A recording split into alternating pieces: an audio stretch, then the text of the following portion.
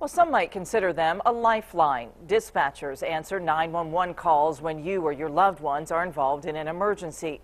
Now, imagine a world without them.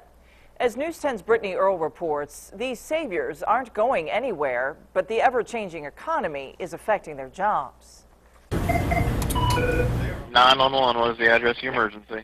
They're here to keep you safe, answering your calls when help is most needed. 911. Vigo County dispatchers receive thousands of calls a year. It's those calls that give 911 centers their operating money. But recently, those funds are starting to dwindle. Well, every time we lose a landline call or a landline caller subscriber, that's 75 cents away from our operating budget.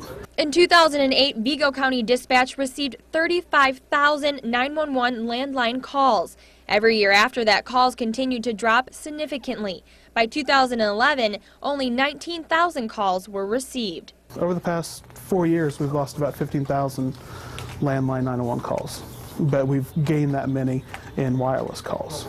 Dispatch is seeing an increase in 911 calls from cell phones. As families look for ways to cut corners in a tough economy, McMullen says landlines are usually first to go. Cell phone 911 calls give the dispatch center just 50 cents per call. But legislation is hoping to raise 911 call prices to help these dispatchers out. They're looking at right now, if everything goes through, they're kind of talking to maybe make it $1 all across the board, where it'd be $1 for landline and $1 for cellular phones also.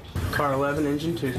Vigo County dispatcher Kayla Manning says that money not only helps them, but helps you. The more money for us, the newer equipment obviously we can get, and the newer equipment we can have, the faster we can get people out there and possibly save more lives. 911, what is the address of your emergency? So what's an extra 50 cents? Next time you call 911 when you need help, just know that call may actually be money well spent.